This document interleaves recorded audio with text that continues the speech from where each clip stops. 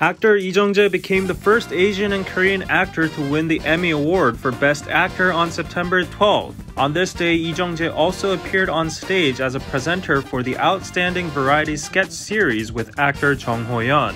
In his acceptance speech, Lee said, "I will share the joy with the people who are watching in Korea, my friends, family, and precious fans." For Lee Jung-jae, this is the fourth acting award trophy he won in the United States for the Netflix series Squid Game.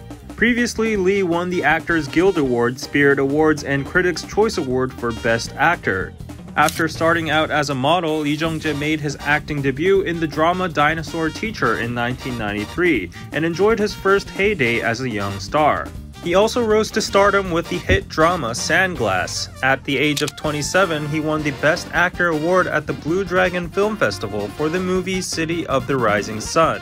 He became a household name in his 30s and 40s, giving life to ever-changing characters. He took on various roles, transforming himself into a completely different person each time and eventually earning the nickname Character Collector. Since then, Lee starred in the films like The Thieves, New World, The Face Reader, Assassination, and Along with the Gods, with 4 of his movies surpassing 10 million moviegoers. Since last year, he became a world star with Squid Game and reached a new career high. This year is also a special year when Lee Jung-jae made his directorial debut with the spy movie Hunt, which he worked hard for 4 years from writing to acting and directing.